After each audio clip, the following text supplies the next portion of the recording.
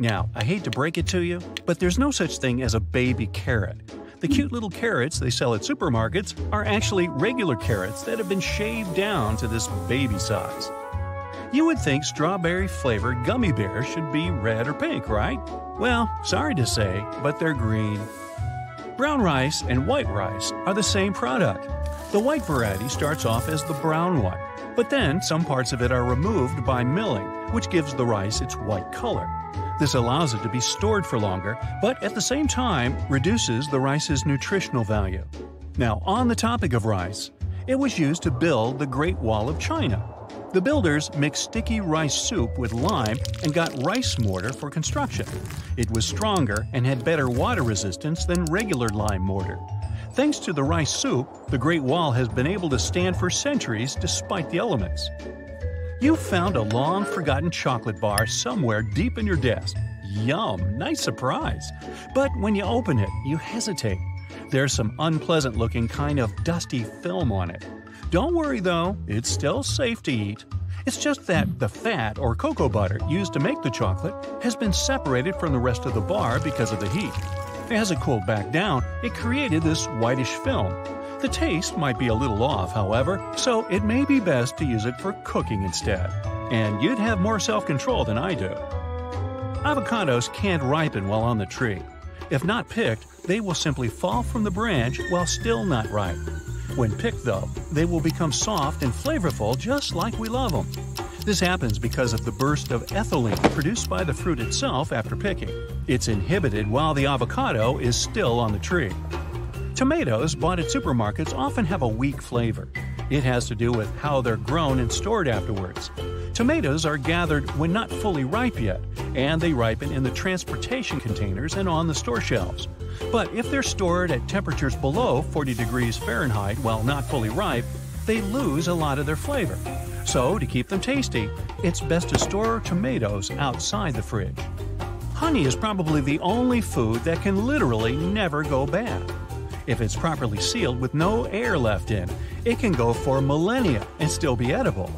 The oldest pot of honey ever found was 5,500 years old, next to the mummy of Winnie the Pooh. Nah, not really. While dark and milk chocolate raise no questions, their white sibling isn't chocolate at all. It doesn't contain any cocoa powder, which makes chocolate, well, chocolate. The white variety is made of cocoa butter mixed with sugar and flavoring, usually vanilla. Peanuts are closer relatives to peas than to nuts. They're legumes, the type of plants that includes peas, chickpeas, and beans.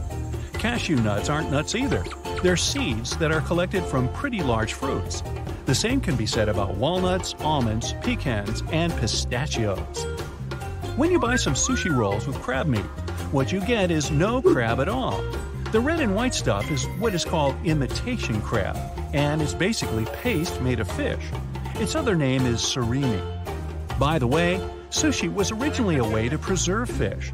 It was stored in fermented rice, which could keep fish fresh for up to a year. And after that, the rice was thrown away while the fish was cooked and eaten. If you get all tearful while cutting onions, there are several ways to avoid that. One is put the onion in the freezer before cutting it. That will freeze the molecules of the chemical that makes you cry. Another method is washing the onion in cool water just before cutting it. The cold and moisture left on the onion will not allow the tearful chemical to get in your eyes. And the third way is to put a wet paper towel next to your cutting board. The chemical gets attracted to the nearest water source, which is usually your eyes, but in this case, it'll be the towel. Now, the vast majority of wasabi we eat isn't actual wasabi. The real thing is very expensive. So what we get is just a mixture of horseradish, mustard, and green food coloring. Be careful when you eat fresh pineapple because it can literally eat you back. It contains an enzyme that digests protein. That burning sensation you get when you've eaten a bit too much pineapple, that's it.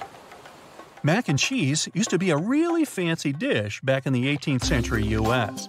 Pasta could only be imported from Italy, which made it expensive, and the process of making cheese was time and effort consuming.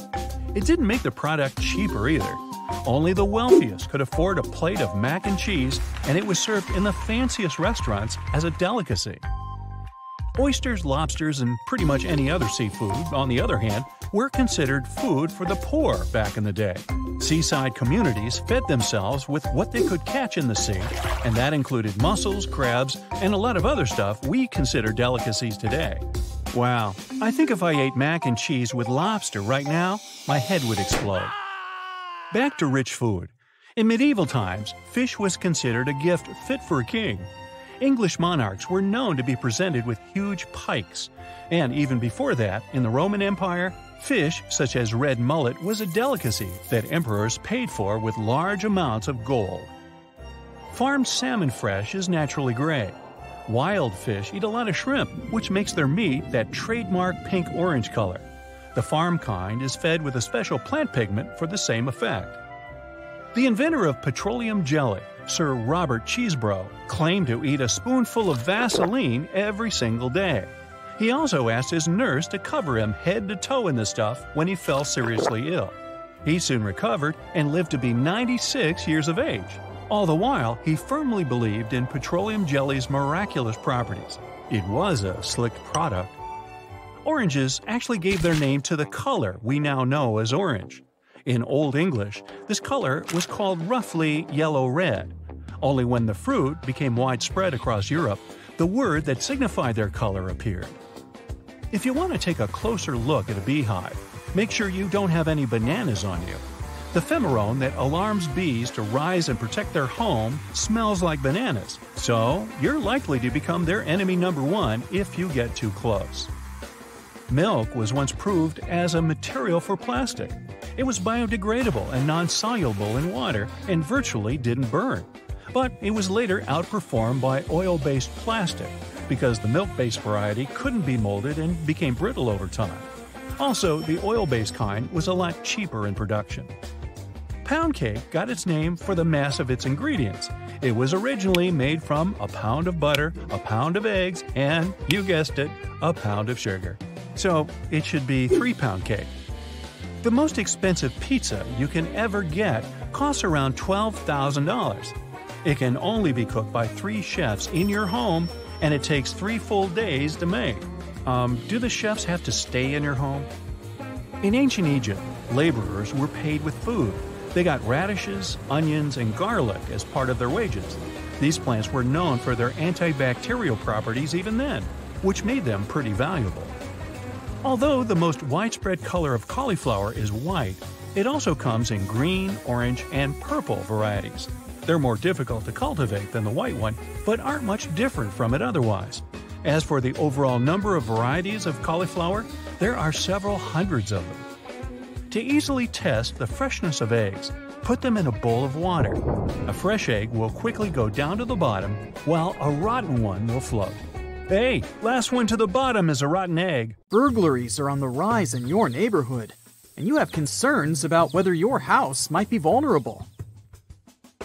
You have no surveillance system, so tonight you're placing some foil over the front door handle before you go to bed. This will help identify if someone sneakily tries to enter while you sleep. You wake up the next morning, and it appears the foil is slightly ripped. Someone has been here, and they're sure to return. Another option is to put a mug on the doorknob.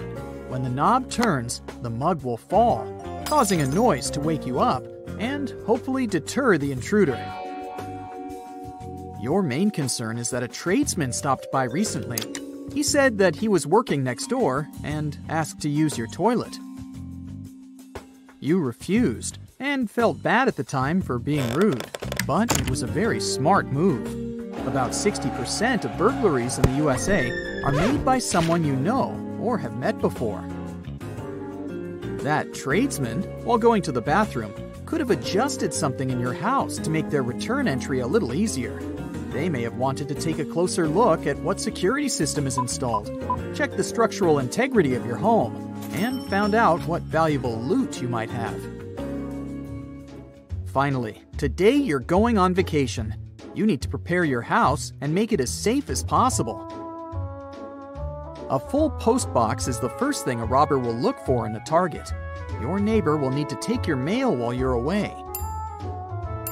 A well-manicured property is a clear sign that you are always there. You've always kept your lawn mown and hedges trimmed, so you will need to arrange for someone to do this while you're away. If it was winter, any untouched snow around your house would also make it a target. Having a neighbor make pretend footprints that show recent activity will also provide a deterrent. There are many types of hedges that act as a great first defense. Luckily, you have sharp-leaved shrubs along your fences. If someone jumps into your property and lands on a sharp or spiky bush, they will immediately cry out in discomfort. This will alert your neighbors of an intruder. And the foliage will also catch fragments of clothing that could be used as evidence later. In preparation for your trip the week before, you opened and closed your curtains at random times throughout the day. You made sure there were no clear patterns, so it won't matter if they're left open while you're away, just in case someone was scouting your property. Burglars spend several days walking or driving through neighborhoods, identifying the behaviors of each house. One thing they don't really like is a neighborhood watch. Criminals do their research before they start scouting and will avoid these areas. Something for you to organize when you get back.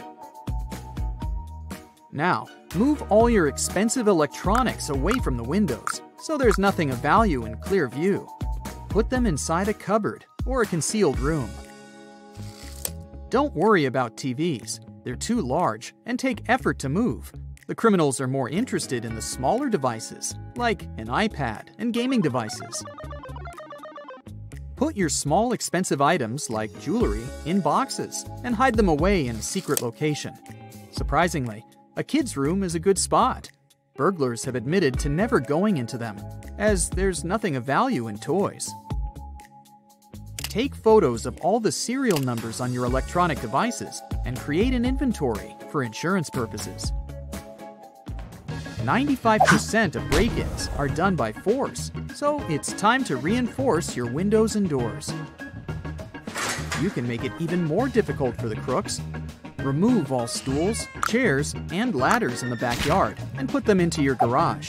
Otherwise, they will help provide easier access points to higher entrances, like the air conditioner box.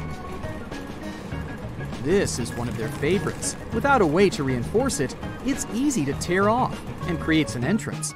Don't make it easier for them with a step-up. Burglars can break down a weak door within 1 minute. Install a metal frame instead of wood for more support.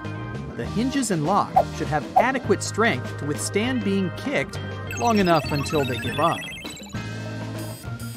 With the lock as the remaining weak spot, this can easily be picked by an experienced thief. A simple protection lock that holds it in place will make sure it won't budge. The hinges on your garage door swing outwards, which makes it vulnerable and can be accessed by taking the pins out of the hinges. Replace them with tamper-proof pins so they can't be removed. And lastly, the garage overhead door is one of the first places a burglar looks to access. They don't have a lock that fully secures them. Attach a padlock on the latch connecting it to the track, holding it in place. Your garage door doesn't have this option, so drill a hole in the track just above one of the rollers and attach a padlock. Robbers are scared of dogs, the territorial and loyal guardians of the house. A survey found that most houses burgled didn't have dogs because thieves don't want to draw attention during a heist. Unfortunately, you don't own one, but just placing a dog bowl outside the front door will discourage them. Burglars have adapted their craft with technology.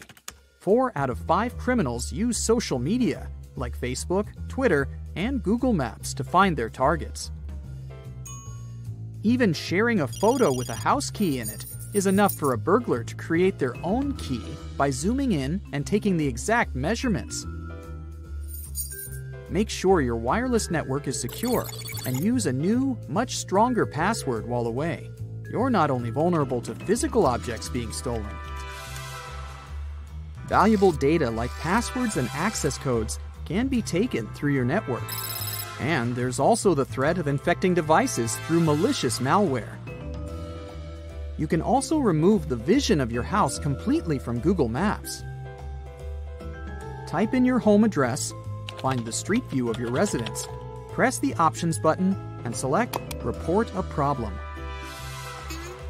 You'll be taken to a screen with an image of your home, with the option to move a red square to cover your property. Request it to be blurred under the option My Home and enter your exact address. It will only take a couple of days to be processed. Don't leave the radio on while away. It won't help. Through the burglar's method of scouting houses, they take note of radio and TV sounds. When they return, they check if they're still on, which just makes it easier to confirm that no one's home. An alternative option to show active presence at home is by making your own audio, something that plays ambient noises randomly throughout the day, with footsteps, conversations, and a dog barking. Leaving your lights on is also not a good idea.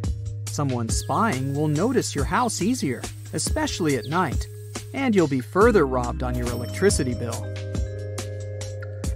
You're just about ready to leave on your vacation and need to take the trash out. If you have some large boxes, break them down so they can fit inside the bin. Hide any clues about what valuables you recently received. Last check, all the doors are locked and no windows are left open. Now you can finally enjoy your trip.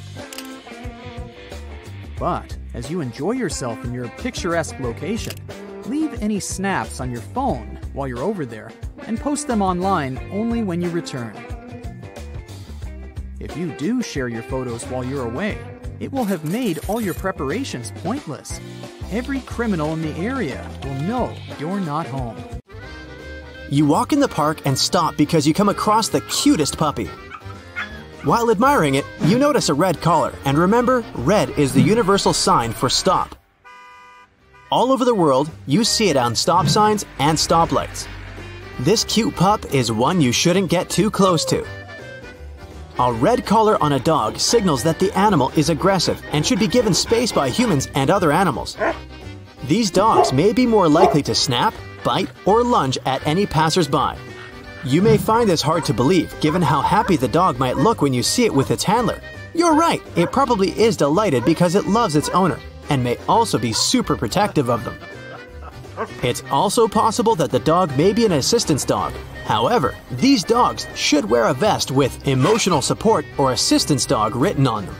Oh, and please remember 3 important words. Do not pet. Not all dog owners opt to use color-coded language with their pets. It's often used more in professional environments. For example, if a dog and their sniffer are required for scent work, they probably have better things to do than getting belly rubs from strangers. The red collar might now serve as your fair warning. It's a fact that dogs have up to 300 million olfactory receptors in their noses. Humans have roughly 6 million. It means that their sense of smell is about 50 times better than ours. The part of a dog's brain devoted to analyzing smells is about 40 times greater than ours. Dogs are attracted to new odors. There's a good chance they'd prefer a sniffing session to your offer of a belly rub. It could just annoy them. Why don't we take a look at some other things that can irritate your dog? This first one might hurt your feelings and be hard to accept. Have you ever noticed your dog freezing in terror when you go to hug it? Have you ever wondered why? Dogs just don't like it when you hug them. Research has shown you should never constrain your dog, which is exactly what happens when you hug them. If your dog comes looking for it, then okay. But otherwise, a pat on the head will be enough. None of us like returning home to find our beautiful furniture chewed to pieces, or discovering that our brand new shoes are ruined. But one thing you shouldn't do is yell at your dog, even if they chewed your favorite and most expensive shoes. Yelling just confuses the dog. Dogs may simply think you're barking at them and start wondering what's happened to its human. I know those puppy eyes are beautiful and hard to look away from, but try not to stare at them for too long. Prolonged eye contact can be another form of aggression to our loyal companions. This even applies to your own dog, who may get spooked by your serious demeanor. This is especially true with strange dogs who may be anxious or uneasy with your presence. Try to distract yourself from looking at them by simply focusing on stroking that warm, cuddly fur. What else annoys your dog? Whilst your furry friend may be perfectly okay with having extremely oversized nails, one thing they're often not okay with is their owners trying to clip them. Research suggests that dogs hate getting their nails clipped, ears checked, and mouth examined. However, these things have to happen, as overgrown nails could hurt your dog, and checking their ears could prevent nasty ear infections. It's good to get your dog comfortable with you touching their feet and ears before taking them to your local groomer or trying to cut nails yourself. Being a responsible dog owner is by making sure that they get enough exercise. And dogs always love a walk, right? Well, not always. Let's be practical about this. You're at the beach on a sunny day. You walk on the sand barefoot and suddenly you feel your feet burning. You quickly struggle back to your towel. See where I'm going with this? If it's too hot for your feet, it's probably too hot for your dog's paws. And it's not just burning feet you need to be worried about. The heat itself can harm your dog. Dogs can cool themselves by panting. However, this method is not too effective in hot weather. By moving your dog walking sessions to early mornings or late afternoons, you could be doing that puppy of yours a big favor. Variety is the spice of life, and don't think this doesn't apply to dogs. Especially when it comes to the games you play with them. When we think of games to play with our dogs, the best most of us can come up with is fetch. We're not the ones that have to desperately chase after the ball, so this is quite convenient. Be more creative. Try some other games. One of which is tug of war, which involves equal effort from both dog and human. Dogs love this game, and contrary to popular belief, it has no connection to aggression. Especially if you alternate between who wins each round. This game will also teach your dog a vital skill in impulse control. Games that end early will teach your dog the difference between what's acceptable and what isn't. You can also play training games with your dog. Giving your dog a treat when they look at you without being asked to will enable you to have more control over them. Although they're animals, dogs do have some traits in common with humans. Example: they won't get along with everybody, so don't try to force a dog into a friendship with another dog. Some dogs are shy, whilst others are social butterflies. Our job as responsible pet owners is to find out how we can make our dogs comfortable. Dogs have different levels of confidence. One dog may be fine with another dog, but become uncomfortable in a group bigger than two. It's sometimes best to create a small group of dog friends for your dog to play with, or just introduce them to new dogs one at a time. But forcing them into uncomfortable situations is a no-go. One thing we're all at sometimes reluctant towards is change. One thing that a dog loves to do is to make their owner happy. So if your dog's not listening to you, there's a good chance it's because your rules aren't consistent enough. Consistency is something that dogs love. It allows them to know how to behave in different situations. Telling them to lay down after previously using the word sit can cause major confusion. As a matter of fact, you should probably make a daily schedule for your dog. This will prevent your dog expecting a game of tug of war when you're trying to get ready for work. And one thing you need to put into this schedule is some time outside of the house. This will teach your dog how to behave in new environments. You can't just expect your dog to enter one of the many dog-friendly cafes that now exist and know how to be a good girl or boy. You open up your mailbox and see a dryer sheet. It's got no purpose in there, so you take it out, right? Wrong. Leave it there. You'll be doing your mail carrier a big favor. Here's why. You might think dogs are the only creatures that cause problems to mail workers when they're out delivering your mail. And with good reason. More than 5,800 United States postal workers had unpleasant run-ins with dogs in 2020. But they aren't the only inconvenience for mail carriers who are just trying to get home safe. Mail workers often leave these dryer sheets in mailboxes to protect themselves against wasps. That might sound bizarre, but even the average person can expect to be stung by a wasp around 5 times in their life. And it's a much more likely occurrence than getting bitten by a dog. Why does the dryer sheet keep wasps away? Well, it's pretty simple, really. Wasps can't handle its smell. It's just way too intense for them, so they try to avoid dryer sheets altogether. It does make sense, given that dryer sheets are meant to freshen up our clothes, and make them smell nice. One could expect them to have a strong scent. Overall, this is just a minor disturbance in the life of a wasp. Thankfully so, because they don't really have any time for extra worries. On average, wasps have an extremely short lifespan. Most will live no more than 22 days. This, of course, doesn't apply to the queen, that sometimes lives for as long as a full year. But it's still nice that, while the rest are here, they don't have to worry about flying into a dryer sheet everywhere they go. It's funny that the wasps that live for such a short period of time probably relate more to mail carriers, who are trying to avoid them, than their much-worshipped queen. This is because their 22 days of life are all about work. They each have their individual jobs, which ultimately revolve around building a suitable nest to ensure the protection of the queen. In this queen's nest, there are two different types of wasps: drones, which are males, and workers, which are females.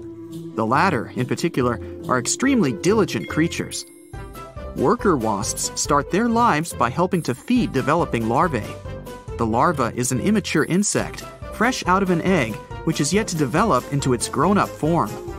This stage of the worker wasp's life typically lasts for 3 to 4 days.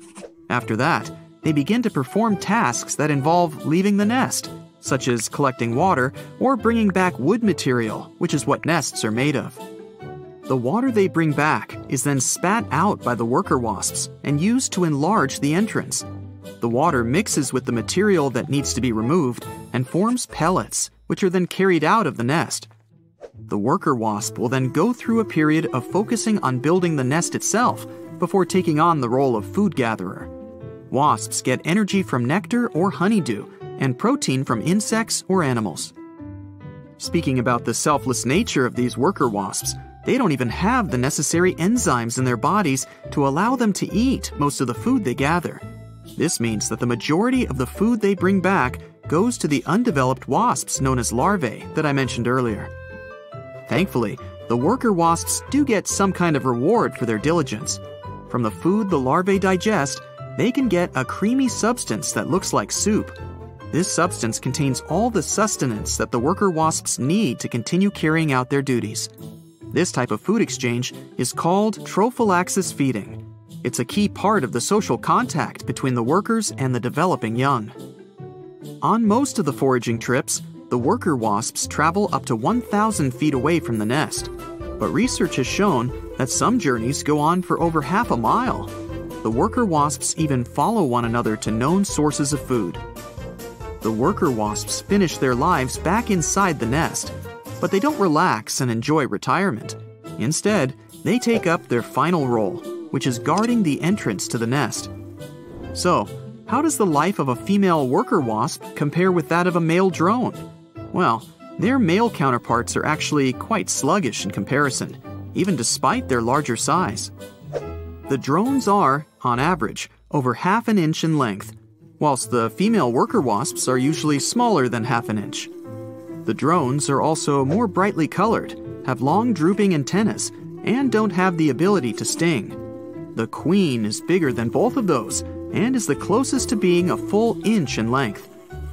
Why do I suggest the drones are lazier? Well, while the worker wasps are out collecting wood, water, or food, the drones can often be found back at the nest, putting their heads into empty cells with only their tails visible. Doing something to add value? Not really.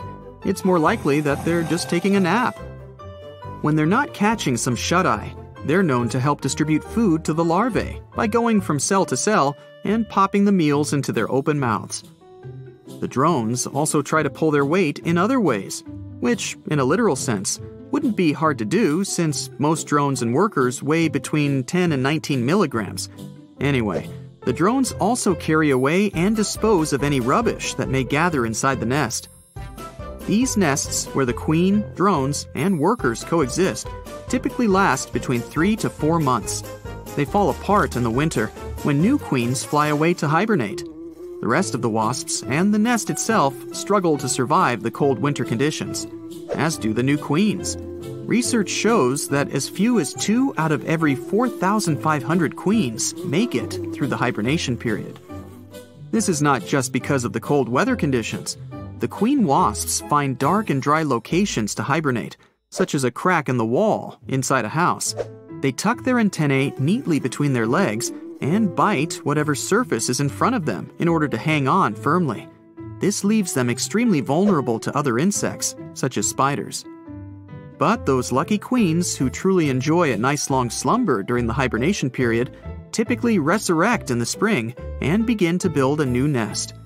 The queen will fly up to 47 miles just to find the perfect warm and dry spot. Attics and roofs often fit the bill. The queen will then produce new workers and drones, and the life cycle of wasps will continue. If you do come across a wasp nest, it's best to just leave it alone. You can't always know what kind of reaction you'll have to a sting from the creature. And who says you'll get stung by just one? The average wasp nest can hold up to 10,000 members during the peak of the summer. It's best to leave the nest to pest control services. But what precautions can you take to avoid any unfortunate encounters with wasps in general? We owe thanks to mail carriers for making us aware of dryer sheets. But what else can we do? You can start by not leaving any food lying around. This is the main attractor of wasps, be it foods full of protein, like chicken, or sweets, like ice cream. Well, watch out in Arizona. Make sure you don't have a sleeping donkey in your bathtub anytime after 7 p.m. This is a law made in 1924, after an incident that occurred during a flood. One merchant wasn't allowed his donkey to sleep in his bathtub. This was before they weren't attached to the floor and could easily be moved. When the town flooded on a fateful night, the sleeping donkey was carried away by the torrent. It sailed through the town and ended up in a valley 1 mile away. The donkey was stranded in the tub, floating helplessly. The town gathered and eventually saved the poor guy. But it took a lot of effort and resources during the rescue. They quickly made a new decree: there will be no more donkeys sleeping in bathtubs. So there. Now in Samoa, if a husband forgets his wife's birthday, he can be reported to the authorities by his partner. After the first incident occurs, a formal warning is issued. It would not be expected that he would set enough reminders for the following year not to forget. But if he does disregard the date again, he must go through a series of intense interviews to determine why he could forget such an important date. Depending on the defense of his forgetfulness, he can even face serious consequences. Just wait till he gets home. Alright, going back to Arizona. Here, you need a special permit if you want a saguaro cactus removed from your property. Taking it away without authorization could find you behind bars for up to 3 years. These cacti can live up to 200 years, and the reason why such strict conservation efforts are in place is that it can only produce seeds at the age of 35. You find yourself along a beautiful beach in Italy, along the coastal town of Eraclea. And of course, you've brought a bucket. Just don't make any sandcastles with it. They've been declared a dangerous trip hazard along the beach. So, on this beach, leave your bucket at home. Otherwise, you could face paying a fine of up to $250. When you're driving along the road or hiking through the woods in the USA, you might see a strange purple mark painted on a fence, pole, or even a tree. Throughout several states, these markers are advising not to trespass on private property. They're using the paint instead of the normal warning signs, as it's a cheaper alternative that lasts longer. It's been implemented at different times over the past decade in 15 states, and it's expected to continue to spread to others. So be sure to keep a sharp eye out for these markers. One day, the authorities of Singapore noticed that about $150,000 a year are spent to clean chewing gum. And it wasn't only under chairs and tables. They found it in critical areas on subway trains, which affected their sensors, causing delays. So, in 1992, gum was officially banned. The law has become more lenient toward tourists, with only small amounts allowed into the country. And dentists can also prescribe it to their patients for dental hygiene. There was also another issue in Singapore regarding cleanliness in public toilets. The authorities realized there were way too many messy public toilets throughout the country. This could no doubt put a stain on their reputation as one of the cleanest countries in the world. They enforced a monitoring system involving toilet agents. These guys monitor the toilets, making sure there are only clean ones. Business owners who fail to meet hygiene standards are reported. You're walking down a busy street in Thailand. You've dropped a money bill. The wind picks up and blows it away, and you chase it frantically. You get close enough to stop it, but make sure you don't use your foot. It's considered a great offense to step on the bill. Feet are considered low and dirty in Thailand, so you cannot step on the Thai money, since the bills have portraits of important people. No matter how great the value of your note is, don't tread on it. Otherwise, you'll find yourself locked up. Now, you speed your car along the Autobahn in Germany. It's one of the last places you can drive as fast as you like. But as you travel along, the fuel gauge shows the gas tank is empty. You pull over and stop. Not a big deal anywhere else, but here it's considered as an avoidable risk. You will have to pay a fine of $80 for not having the foresight to fill up when you had the chance. Further rules on the Autobahn include no parking, reversing, or even making a U-turn. Now back in the 40s, a pair of pickle packers were selling their wares in Connecticut. Their pickles weren't exactly edible, but they still tried to sell their out-of-date goods. They were soon caught, and a new law was put in place to avoid this problem in the future. The new requirement was made that for a pickle to be sold, it would have to bounce. This was the best way to check if they were safe to eat at the time. As preservation methods advanced, the law was forgotten, but it's still in place today. It's late night in New York City, and you quickly run to the store. There's no point putting your shoes on, too much effort for such a short trip. But as you cross the road, you're suddenly stopped by the police. You're confused because you did nothing wrong, but they quickly arrest you for the offense of wearing slippers past 10 p.m. This rule is in place as it's believed the smelly slippers attract rats and other vermin. Still, wearing your pajamas in public is fine. You're driving across the dry, sandy roads of Western Australia. You're hiding something suspicious inside your vehicle. Hesitant as you go, hoping not to draw attention to yourself. Suddenly, you grow concerned as you're being pulled over by the Potato Marketing Authority. They search your vehicle and find that you're carrying more than 110 pounds of potatoes. This law was put in place in 1946 to protect commercial activities during a time of serious rationing. Although the law has since been removed, it wasn't until 2016. If you're planning a trip to the English House of Parliament, make sure you left your suit of armor at home. In the year 1313, it was declared that no one can enter fully knitted in their metal suits. It was made for safety reasons. It took a few years to take effect. At first, this new ruling was ignored by the Earl of Lancaster. But following his persecution for ignoring this law, there hasn't been any armor in Parliament since 1319, and the law remains in place to this day. When you order a drink that isn't supposed to have cinnamon in it, but it smells like it, don't even try it. Chances are that someone has messed with your drink and tried adding some ingredients that really shouldn't be in there. Cinnamon has the superpower of covering up the smell and taste of other substances. So, the best you can do is never leave your drink alone and always sniff it before drinking. In case you can clearly smell a dirty, wet dog in your pet-free house, you might have some uninvited guests. Check your attic for rodents, raccoons, or squirrels. All those animals can use your rafters as their bathroom. If you find leftovers of their activities, don't play cool and take it all out yourself. Call pest control instead. If your house suddenly starts smelling like rotten eggs, I have some bad news for you. It might be a natural gas leak, so you should get your family out of the house. The gas itself doesn't smell like anything, but they add a sulfur-like scent to it to detect leaks easier. Leave the door and windows open to let the gas escape. Call the local gas company to inform them about the problem. They should give you instructions on what to do next. If you only get this smell when your hot water is running, there's probably some sulfur bacteria in the water itself. They feed on decomposing organic matter and produce hydrogen sulfide gas in the plumbing system. Call a plumber and ask them to shut the water line and drain the tank to refill it with clean water. You wake up to the smell of seafood. Mmm, fish stew.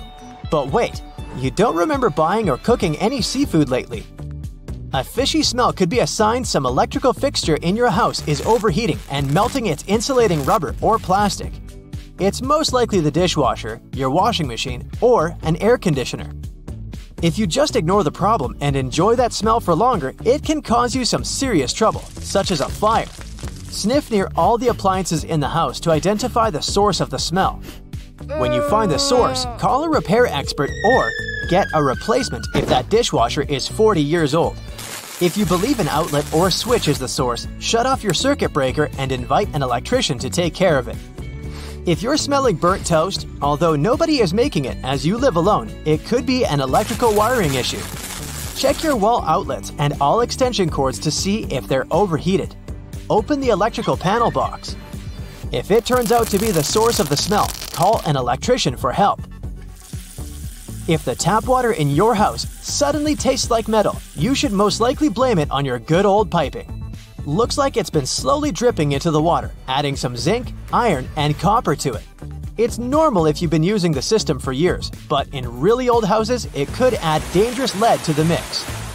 It could also mean your water is acidic, and it could erode the plumbing. The best you can do is use a water softener or neutralizing filter to balance the water you're going to drink back to a normal pH level. Pencil shavings are a pretty toxic smell for tap water, but it happens when the vital liquid is going through plastic pipes. The reason is the antioxidants found in those pipes, so the only way to get rid of the smell is to get new plumbing. In case there's a musty odor coming from a fireplace you never use, the first thing you have to do is check the chimney dampers are closed. If they're perfectly sealed, try vacuuming and scrubbing the firebox. That's the area at the base of the chimney where the fire is. If none of that helps, you'll need to call a chimney sweeper to take care of your chimney. There might be water inside of it, so a professional should help you seal it for good. Does the water in your house smell like a swimming pool? Yikes, it's most likely full of chlorine. It's a disinfectant people have used in cities for over a century, so if you get water from your municipality, that's pretty normal. Chlorine is the worst nightmare for bacteria and parasites, but is safe for humans, mammals, and birds when in reasonable amounts. If you have amphibians or aquatic pets at home, though, you gotta make sure they don't drink it. If you want to get rid of that smell, try getting a carbon filtration system for your home. Does your house smell like the gym locker? First, check if you have any sweaty socks or t-shirts hiding somewhere. They like to hide under the bed or behind the couch. If that doesn't work, there might be some bacteria growing in your heating, ventilation, and air conditioning system. Seasons like spring and fall, when temperatures change and there's more condensation than usual, are the perfect time for those bacteria to thrive. You can either try to solve the problem with specialized cleaning products or call a professional for help. The opposite of the gym locker is that nice, all-new smell in the house. It's okay when you've just finished painting the walls, got some new furniture, carpeting, or floors. But if the smell is super strong or stays after a while, it means some organic compounds are in the air. They aren't exactly healthy to breathe in. Open all windows and run fans to make the air move around for at least an hour. Keep repeating it with breaks during the entire day. Next time you want to renovate the house, make sure to remove new pressed wood furniture or carpeting from their packaging and leave them overnight in the garage. All the dangerous substances should air out by the time you bring your purchases inside. If the new smell doesn't go away after a month, ask for a replacement. Unless you like drinking lake water, you won't be happy if the liquid coming from your tap suddenly smells fishy. Just like with lake water, it means there are some bacteria in the system, and organic matter like decaying leaves or plants could be to blame. There isn't much you can do with your internal plumbing system, but you can try contacting your water provider and informing them of the problem. It's their task to monitor the levels of organic compounds in the water. When you turn on the heat after the warm season and feel the burning smell around the house, don't worry. The dust that was accumulating in the system over the summer just has to burn away. The smell should disappear after a couple of hours of the heating working again. You might want to replace the filter in the heating system at least once in a couple of years, though. Now, this might shock iPhone fans. Oh no! Calm down, it'll be okay. Go to Settings, Privacy, Location Services, scroll down, tap System Services, and choose Significant Locations. Your phone knows not only where you live, but also where you work, where your favorite supermarket is, and other places you visit frequently. If it makes you feel uncomfortable, just turn it off. Multitasking doesn't exhaust your battery as long as the apps in the background aren't actually working, like location tracking or any music player. So, if you don't want to close the apps on standby for some reason, it's okay to leave them be. Cached data consumes a huge amount of precious space, and buying extra cloud space is not the only way to retrieve some. Whenever you see that you're out of memory and you've got literally nothing to delete, check all your messengers. Even if you deleted the photo from the camera roll, it's still stored in a cache. Go to your messenger settings and delete all the cached files. There's a sure sign your charger has gone bad. When you notice it takes more time to charge your phone, like earlier, you could go full charged within an hour and a half, and it now takes more than 3 hours to do so. You have to replace the charger. If you see your phone cable has turned green, throw it away and replace it with a new one. The wire inside the cable is made of copper, and this metal turns green when it corrodes, just like some statues out there made of it. If the wire has rusted, the charger is not safe to use anymore because it loses its conductive properties and may even cause an electrical fire. So, whenever you see a greenish tint on your usually white cable, toss it without hesitation. This one doesn't happen that often, but if you live in a moist or dusty environment, one day you can see rust on the connecting ends. Rust often can't be cleaned, and even if you manage to get rid of it, it might break the delicate pins on the charging cable. So it's probably best to replace your charger right away. Now, charging ports get loose over time, and once it happens, you start to hold your phone at a particular angle to charge it. Take action as soon as you notice it. Either ask a specialist to fix it or replace the charger. Now, if your phone won't charge, it's not necessarily the charger's fault. The problem can be about the adapter. The USB ports and adapters can get loose over time. So, if you're sure the cable is fine, check the adapter. Also, sometimes the problem may be about the battery. It may be so that the adapters seem to be fine, same with the cables, but the phone just won't charge. Check the cable jack. Sometimes it catches a lot of lint, which results in charging problems. You can easily clean it with a toothpick. Don't use a needle or any other metal object, though, as you may damage the port. Your phone may malfunction not only because of battery problems. Unnecessary data can make it work slower, so reboot your phone once a week. Don't overload your device. Too many pics or documents don't make it work any faster either. If you store all the important information in a cloud, you'll also have access there from any device. A simple explanation as to why 1% might last a long time is that the phone has underestimated the current battery capacity. Then, when it gets down to what it thinks should be almost empty, displaying 1%, it finds that the battery has more capacity left than it estimated. There's also a bit of psychology. When you see that your phone's about to turn off, it kind of encourages you to plug it in ASAP. By the way, modem batteries can't be fully charged or drained. The last 20% of a battery takes longer to charge than the rest because lithium-ion batteries have a bit of a complex charging profile. When the battery is low, the charger supplies a fixed current, generally the peak current that the charger or battery combination can handle. As the voltage increases, the charger switches over to a constant voltage profile, where the voltage is supplied at 4.3 volts or so, and the current is entirely based on what the battery will take. Sleeping with your phone under your pillow is not a very healthy idea. Cell phones, tablets, and other forms of handheld technology release electromagnetic waves caused by X-rays, just as microwaves do, which may lead to serious health issues. Even though an adult person's skull is quite thick, like mine, and protects the brain well, it's best to be on the safe side and put your phone on the bedside table. If you accidentally crack the screen carrying your phone, replace it with a new one as soon as possible. Yeah, it might not seem a problem since the touchscreen still works, but all the grease and dust will get through the cracks. It can eventually damage the screen, so hurry up. Facial skin is sensitive, and your phone is almost 7 times dirtier than a toilet seat. Talking on the phone seems like rubbing a toilet seat against your cheek. Ooh. So don't press your phone against your face. You don't want germs, do you? And maybe wash your hands more often. Blue light, brightness, and even font size can be the reason why you get a poor night's sleep, especially if you love to scroll the feed until you fall asleep. Go to Settings and turn on the blue light filter. It's called Night Shift for iPhones, and there are blue light filter apps for Androids too. Also, adjust the brightness and font size. Be careful using the phone on the beach. Don't leave it in the sun on your beach towel. Though it doesn't need sunscreen and there's no way it can have sunburn, it can still be badly damaged by scorching rays. Lithium batteries are like humans. Their operating temperature range is 59 to 95 degrees Fahrenheit. Now, don't charge your smartphone if it's over 95 degrees because it may cause damage to the battery.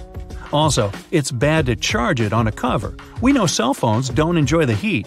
The heat gets trapped inside, so it can damage your battery. And never try to cool it off in a freezer, as lithium batteries can't stand cold either. Boy, they're picky. Still, remember that some heat while charging your phone is completely fine. The charger uses a transformer to convert the AC line voltage from a wall outlet to the DC voltage required to charge the battery. No process would be 100% efficient, so some amount of electricity is released as heat. Excessive heat, and especially discoloration, are bad signs that the charger circuitry is beginning to fail. This may possibly result in an electric shock when you unplug the device. Bumper stickers on your car give away way more information than you think. That custom sticker you made with your dog might show robbers that you're pretty outdoorsy and like to spend a lot of time away from your house or your car, leaving them exposed. Or that you have enough funds to buy a really expensive dog breed. The fact that you have a sticker saying that you have a kid on board could translate to, "I'm easily distracted and always have my hands full. It's really easy to steal my car." Those stickers that you bring from vacation and place on your car also show that you might be away for a couple of months at a time, or that you like to travel long distances. If you're proud of your family's activities, don't use bumper stickers to show it. It might lure unwanted people and give them unnecessary information, like the name of the college you go to or where you like to play golf. It's the same if you're part of a certain profession. Thieves can easily assume how many valuables they can find in your car by the amount of money they presume you make. Parking decals can even show where you work or live, which is something you should never share with strangers.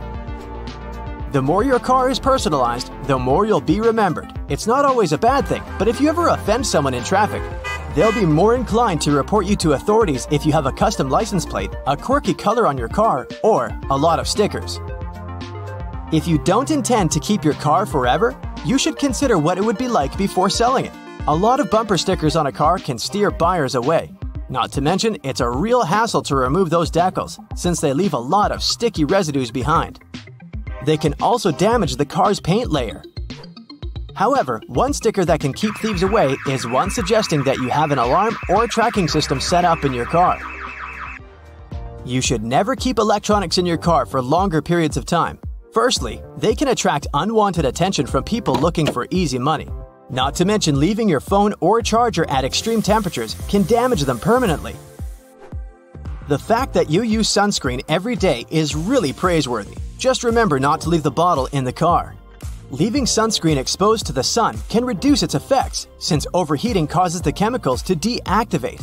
Specialists recommend that sunscreen be stored at temperatures below 77 degrees Fahrenheit. You should even keep those driving glasses of yours away from direct sunlight. Make sure you place them in your glove box, or take them with you when exiting the vehicle. Exposure to direct sunlight can damage the lenses and the plastic or metal frame, damaging their fit and efficiency against sun rays. If you've ever bought hairspray, spray paint, or deodorant, you've probably noticed that all these cans have storage temperature recommendations printed on them. That's why you should never leave them exposed to extreme temperatures in your car. These bottles can rapidly expand and explode. Not to mention their contents can be highly flammable. Try not to leave a plastic water bottle in your car either. If it's been sitting in the heat, you could end up consuming harmful substances like BPA, a chemical compound used in manufacturing various types of plastics. They can transfer from the plastic into the water after some time. That's why even bottled water has an expiration date on it. It's not like water can expire. It's written there so you know the date up until the water is safe to consume, safe from the chemicals in the plastic. More so, a water bottle left on the seat of a car in direct sunlight can act as a magnifying glass for the sun's rays and become flammable. If you want to make sure your groceries are safe to consume, never leave them out at an unsafe temperature. Whenever you have to buy perishable groceries, leave them in temperatures above 40 degrees Fahrenheit for no longer than 2 hours, or just 1 hour before the temperature is above 90 degrees Fahrenheit. Best if you can buy meats or dairy last from your grocery list. That way, you get home faster and rapidly store them in your fridge. Even in the cold season, you should never leave beverages unattended in your car. Water, juice, or soda can expand in their containers if frozen and cause a huge mess. I know it's way more comfortable to throw your damp clothes in a bag after leaving the sauna or the swimming pool. Just make sure not to leave them for way too long in your car. Those clothes can easily gather mold or bacteria that can get stuck inside tiny places in your car. Not to mention, you won't be able to wear them ever again. Hang them up to dry as soon as you get home to avoid damaging them. Hey, having fresh breath is something that I always worry about too, especially when I'm on the road.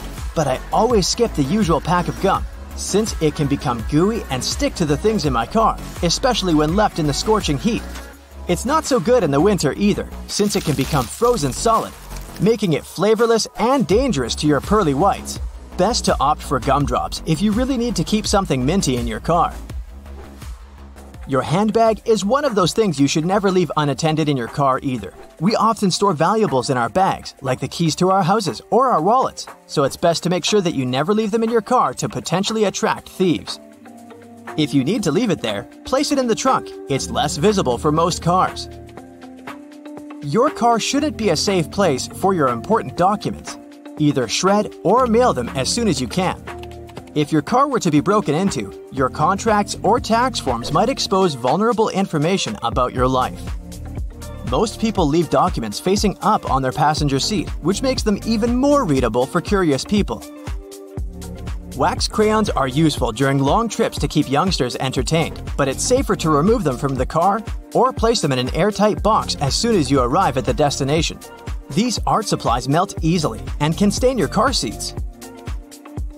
Always plan your trip in advance if you intend to buy houseplants. If you know you won't be heading home straight after, make sure you purchase sturdy plants. Even mild temperatures of 45 degrees Fahrenheit to 50 degrees Fahrenheit can wilt away delicate plants within the hour. A well-trained thief can break into your car in just a matter of seconds. Well, listen up, because I'm exposing some car burglar secrets. Technology in cars is getting more advanced. You might think that carjackers are also using super advanced tech or gadgets to keep up with the flow. Well, mostly no. Old tricks still cover the majority of thefts.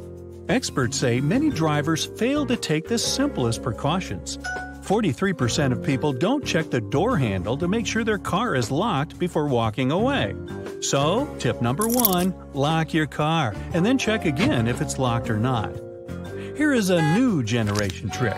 Apparently, sometimes all you need to steal a car is a plastic bottle. Here's the thing. Thieves walk in a parking lot, they lay their eyes on a car, they put an empty plastic bottle over the tire on the passenger side. The driver starts the engine and the car begins moving. Ah, what's that crinkling sound? They get out of the car to check it out and bend down to see what's going on there.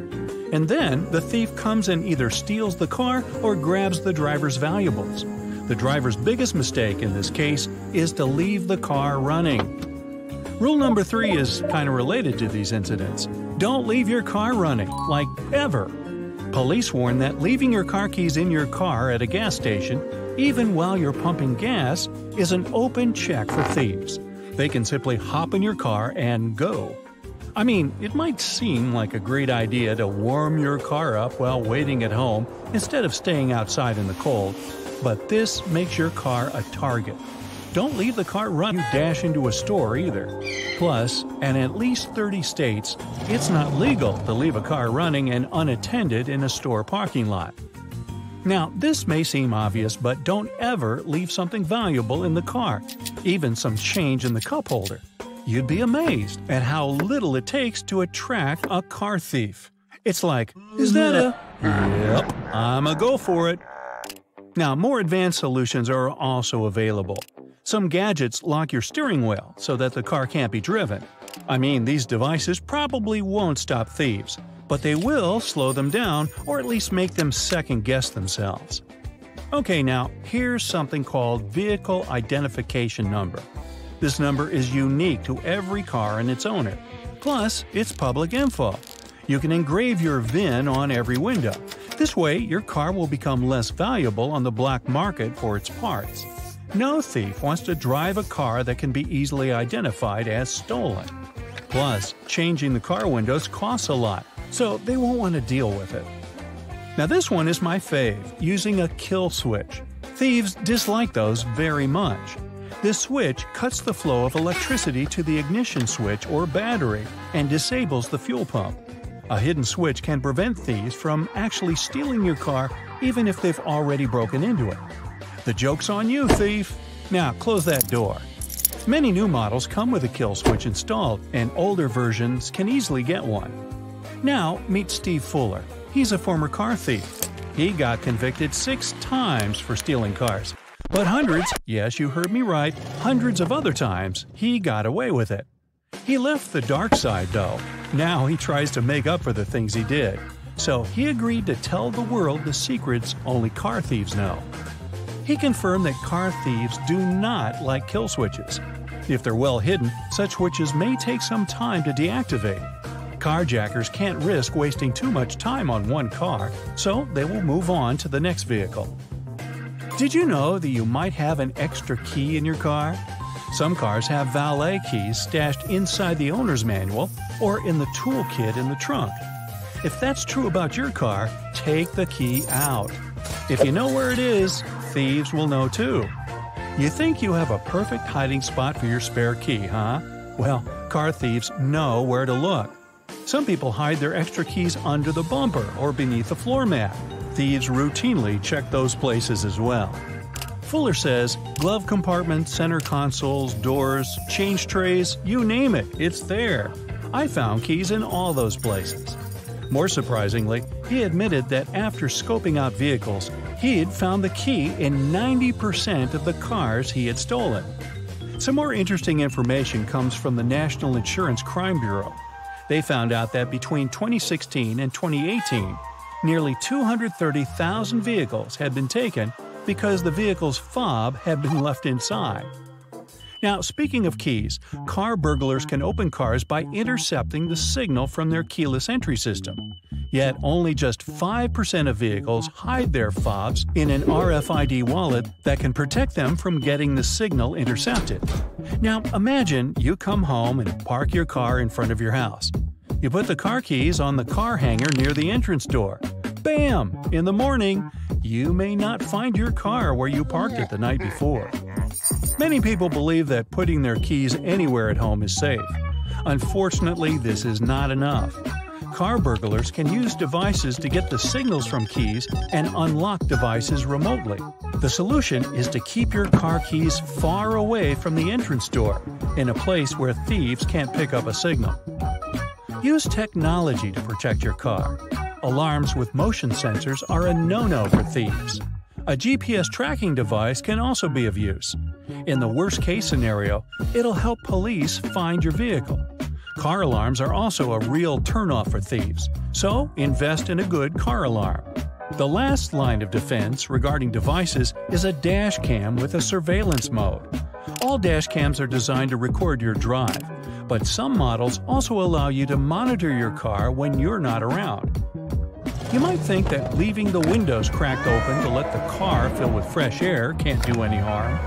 Nope, that little bit is enough for a thief to slide his fast fingers or tools inside. First the window, then the door. Fuller says a car with a slightly open window equals finding an unlocked vehicle. There are nice things about living alone, but finding an unsettling message outside your home isn't one of them. On a snowy winter evening, a woman left her house to take out some trash. She noticed that someone had written 1F on the snow-covered trash can lid. Apparently, this is a short version of one female. Someone had been watching her long enough to know she lived alone. Her car could have been an easy target. So, experts suggest you take a quick look around every time you leave home. You're relaxing at the beach when suddenly you notice a huge flock of birds. They're excited about something near the water. You get the urge to go and investigate what's going on there. Here's some advice. Sit back down and stay away from the water. I get it, you think you're tough enough to handle a few pecks from a seagull. But it's not the birds that have me worried, it's what's lurking beneath the water. Fish are a staple of many diets across the animal kingdom, both above and below the ocean. Tuna, squid, and octopus, as well as marine mammals like seals, all prey on a wide variety of smaller fish. Species such as bluefish and striped bass are their favorite dinner-time meal.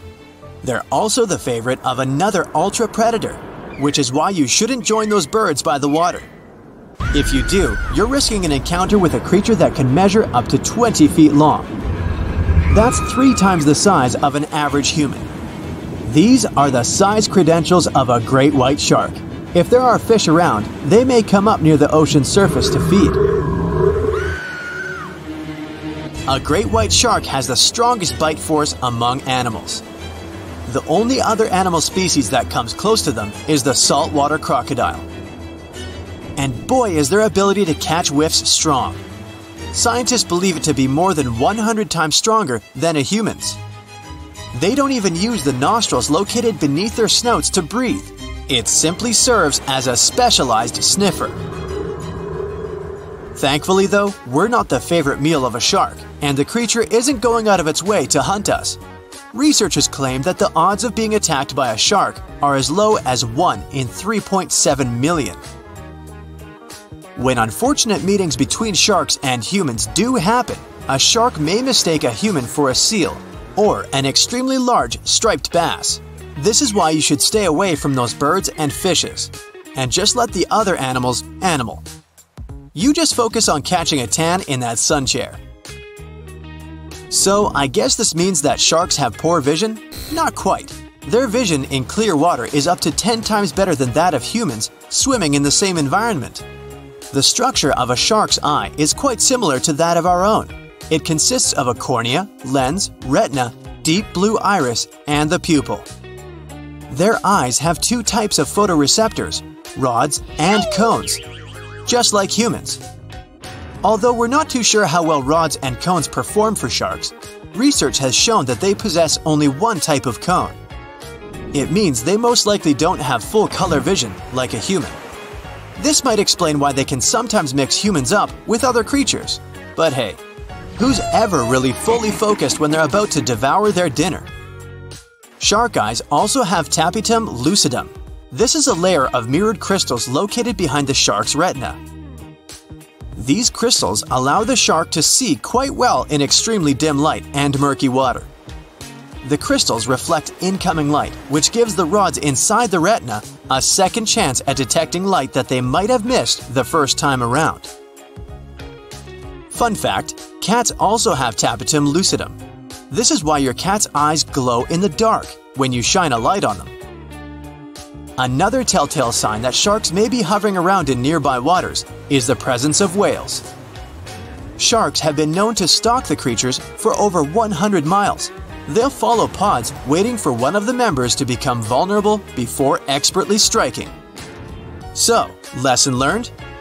If you now see birds by the water, it's probably not a good thing, unlike when you see thousands of birds flying together through the sky. This is known as murmuration. You can see thousands of starlings unite together in the sky, moving in unison, dipping and swerving at the same time. It's like they're competing in some sort of synchronization event at the Bird Olympics. This happens when the birds begin to roost. It can be as early as September in some places and as late as the end of November elsewhere, with more birds joining the nightly displays during this time. Are they doing it for our entertainment? Well, not really. Grouping together in the sky offers protection from predators, like falcons. It can also get cold when you're flying that high up. So, the birds gather in their thousands to keep warm and exchange information on potential feeding sites. Okay, so in this case, a huge group of birds doesn't mean anything evil. But if you ever see some flying towards you whilst in a wooded area, it's probably time to leave the area. Birds and other animals flee wildfire areas. Certain mammals, like amphibians, may actually stay in the fire. Instead of fleeing for their lives, they will dig underground to escape it. But nearly all other animals will try their best to leave. Oh, and don't forget to jump out of the way whilst all those animals are running towards you. Why don't we switch back from birds to sharks? Yes, we now know if there are birds near the ocean surface, then sharks will probably be quite close as well. But what if there are no sharks anywhere near at all? If you ever happen to be in the ocean and notice some sharks heading deep towards the bottom of the ocean, this may be a sign that a hurricane or tropical storm is on the way. Sharks can sense the drop in barometric pressure that accompanies the storm, so they could be trying to get out of the hectic zone. Sharks don't quite care for humans, so they don't view our sandy beaches and inland towns and cities as safety zones. They're quite intelligent creatures and know the deeper they go in the ocean, the safer it gets. But the ocean's not always the best place to go in an emergency. Case in point, if you come across sea creatures who usually live in water randomly resting on the sand, don't get inside the water. This is a sign that the water is potentially toxic. It's possible that a red tide is congregating in the water near the beach. Red tides happen all over the world, but one algae species causes them in the Gulf of Mexico. A red tide occurs when the water is full of more toxic algae than normal. It can make the water reddish or brown, but sometimes the water's color is normal. If you go in the water, you might experience respiratory irritation like coughing or an itchy throat. If this happens to you, you should thoroughly rinse your mouth with fresh water. Speaking of water, frogs are famous for their croaking, but if you've ever heard them do it a lot more than usual, it might be because it's about to rain. One theory says that this might have to do with their mating. They first do it, then lay eggs in bodies of fresh water. A good rain means more watery real estate for the frogs. That's why male frogs invite the ladies for a date before the showers with a croaking symphony. Ah, beautiful. You're walking with your friend and look up at the sky. The sun looks a bit different today, like it has some kind of ring around it, a rainbow type thing. Huh, look at that. Your friend pulls his head up out of his phone. You shouldn't look directly at the... Stop everything, he says. It's a sun halo. We need to find shelter now, unless you have the world's biggest umbrella on you. A sun halo is nature's sign that there's a snow or rainstorm on its way.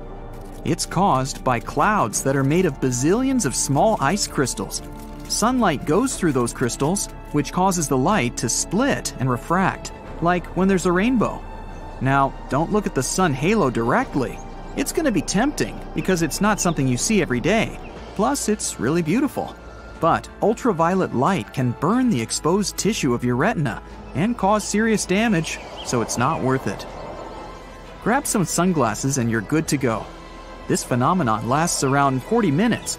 These clouds are the same ones that can cause a spooky ring around the moon at night sometimes.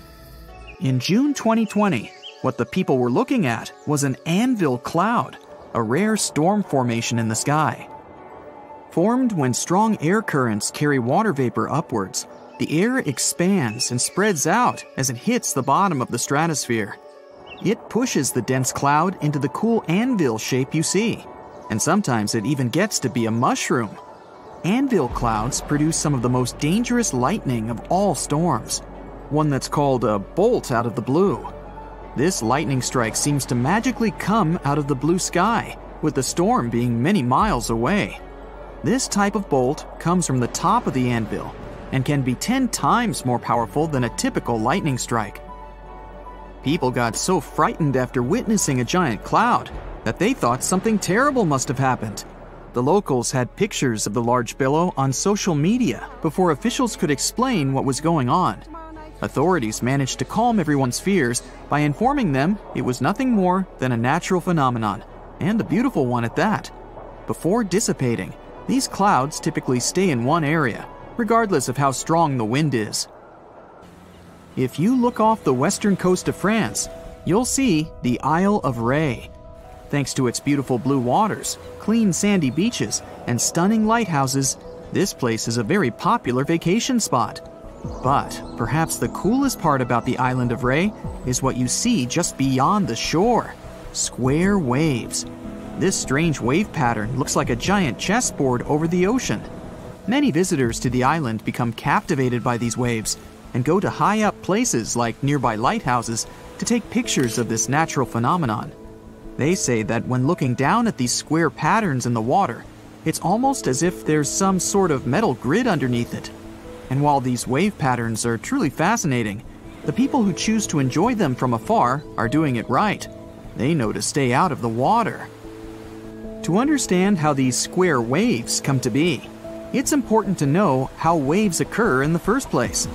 Generally, waves can travel many miles over the surface of the water, depending on local winds and weather. And even on days when the weather seems somewhat calm, storms located elsewhere can send in crashing waves that affect the surrounding calm waters. When waves travel onto the shores of distant lands, they're called swells. This is different from a wave that occurs from local wind. When two different swells coming from opposite directions meet, it's known as a cross sea. This is what generates these square waves you see near the Isle of Ré. While these waves are one of the reasons why people flock to this island, they can still expect to enjoy calm, relaxing waters most of the time. The cross sea only occurs during certain times of the year in specific weather. Plus, it's common knowledge around Ré to steer clear of the ocean when these square waves appear. So it's not often that you hear about anyone getting caught in them, because most people know better. And since a lot of people on the island are tourists, there are plenty of signs around warning them to get out of the water during this time. However, not everyone gets the memo. There have been a handful of cases where people got caught in the cross sea, but thankfully and luckily, they managed to get out safely. These square waves have become somewhat famous over time, given that there's really no other place in the world that boasts a cross sea like this one. In fact, no one has ever spotted square waves anywhere but the island of Ré.